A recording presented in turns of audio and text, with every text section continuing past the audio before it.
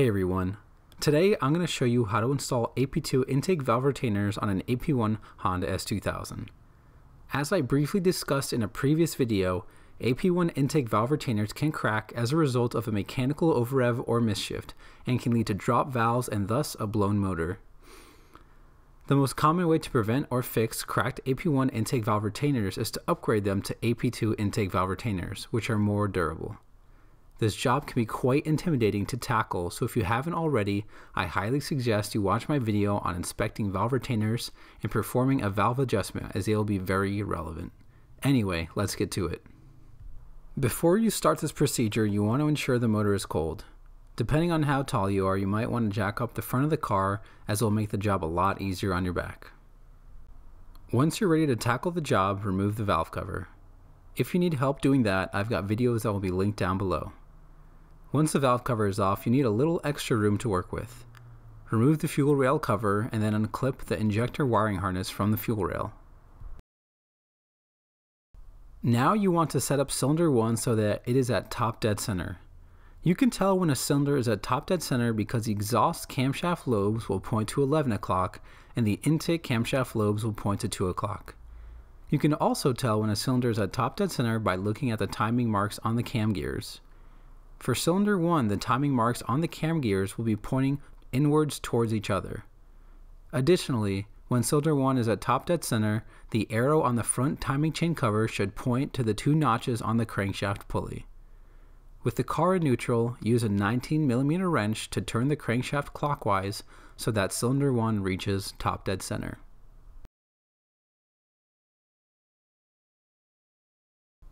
Now you have to remove the camshafts. Begin this process by loosening all the valve adjustment screws with the valve adjustment tool. This ensures that the camshafts aren't putting pressure on the cam caps. Once the valves are loose, you can remove the camshaft caps.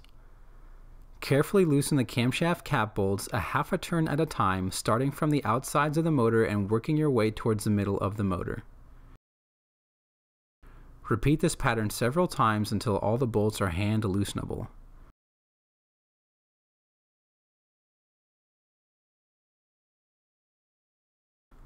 Once all the bolts are loose, lift the tops of the camshaft caps off and keep the bolts with them.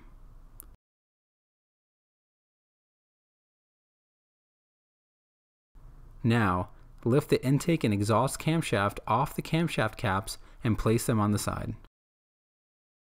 Lastly, you'll want to remove the bottom of the camshaft caps.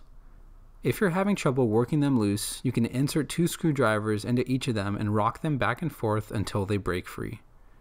When you lift them out, ensure that you lift them out all at once and place them down so that they won't separate, or else the inner VTEC pins can fall out. Once the camshaft caps are removed, you should place shop towels in areas of the head where a valve retainer keeper might fall, like the oil holes and near the timing chain.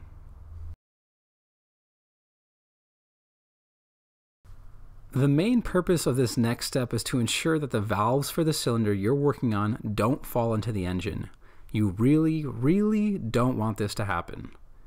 There are 2 general approaches to ensure this doesn't happen. You can hold the valves up using compressed air, or you can fill a cylinder with nylon rope. On top of this, you're going to want to make sure that the cylinder you're working on is always at top dead center, just as a failsafe. If the cylinder you're working on is at top dead center and a valve drops, it will rest on the piston, and you'll be able to pull it back up. For this video, I chose to use nylon rope since my air compressor is noisy and nylon rope is more accessible.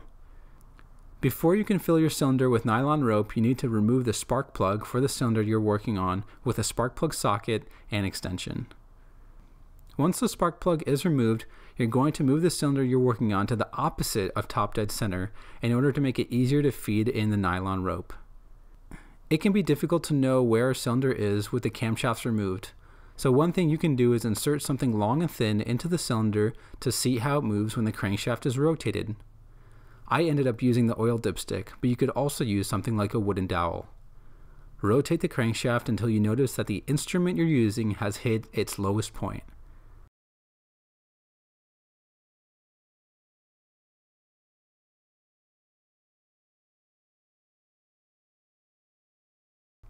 At this point, attach the nylon rope to the instrument you're using and insert it into the bottom of the cylinder. At this point, you should be able to push the nylon rope down the spark plug tube to feed it into the cylinder. You should only need to feed 4 feet of nylon rope into the cylinder. Once you have enough nylon rope in the cylinder, rotate the crankshaft until the crankshaft refuses to rotate. At this point, the cylinder will have compressed the nylon rope against the head, ensuring that there is no room for the valve to drop. Here is where you get down to business and finally replace the retainers. For this step, you should ideally be able to use the valve spring compressor tool to release the valve retainers and keepers, but in my experience, the valve keepers end up being stuck. For this reason, I recommend using the valve keeper removal tool, especially if you're using the compressed air method to keep the valves in place.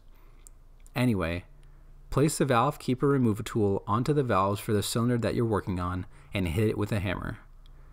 This will push the spring down and release the valve retainers and keepers. Additionally, the tool will capture the valve retainers and keepers with its strong magnet, ensuring that you don't risk the keepers flying away. Once the AP1 valve retainers and keepers are off the car, store them in a plastic baggie, just in case. Now mount the spring compressor tool onto the cylinder head for the intake valves for the cylinder you're working on. Insert the new AP2 retainers on top of the valve springs. Use the spring compressor tool to compress the valve spring and retainer until there is enough space to insert the keepers.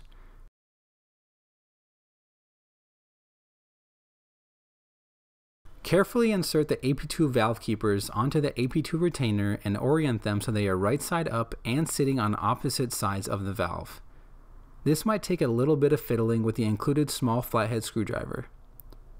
Once the keepers are in the right place, you can decompress the valve spring and retainer. As you decompress the valve spring and retainer, the keepers should slide up along the valve until they reach the notch in the valve stem, which will hold them in place.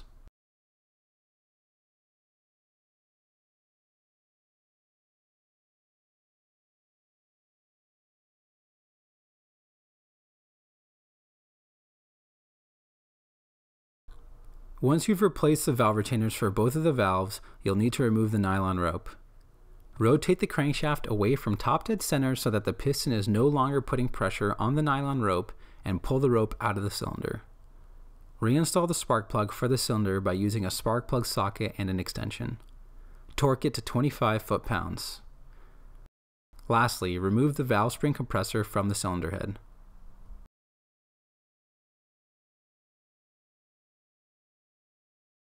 At this point, you're ready to move on to the rest of the cylinders. You can use a 19mm wrench to rotate the crankshaft pulley in order to get a different piston into position where you can feed some nylon rope into it.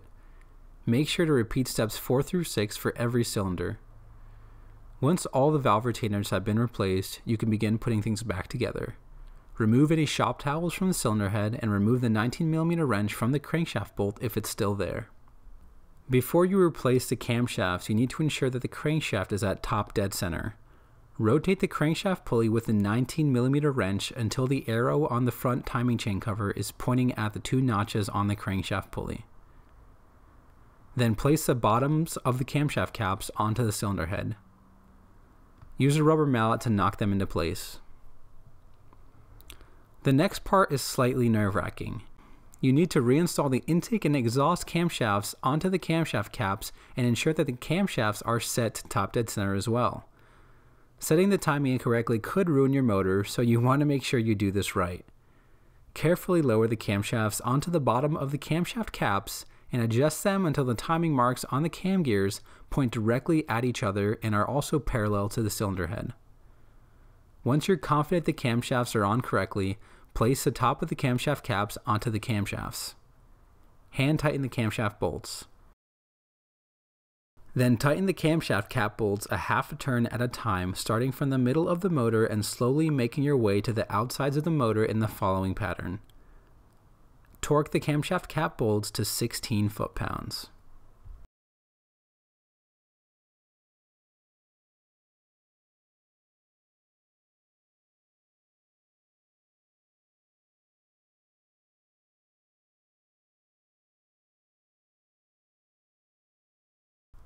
With the camshafts back in place, you might be eager to call it a day, but you still need to readjust the valves back to spec since you loosened them earlier. If you need help doing this, I've got a video that will be linked down below. With the valves adjusted, replace the fuel rail cover and replace the injector wiring harness onto the fuel rail. Then reinstall the valve cover. If you need help doing that, I've got videos that will be linked down below. At this point, the car is back together and ready to go. Get in your car, pray that you didn't botch the camshaft timing, and start the F20C to listen to the sweet, sweet sound of 237 Japanese unicorns. I know this video was relatively long, but I really hope it helps some of you out there tackle this job. If you found this video helpful or entertaining, give this video a thumbs up and smash that subscribe button if you haven't already.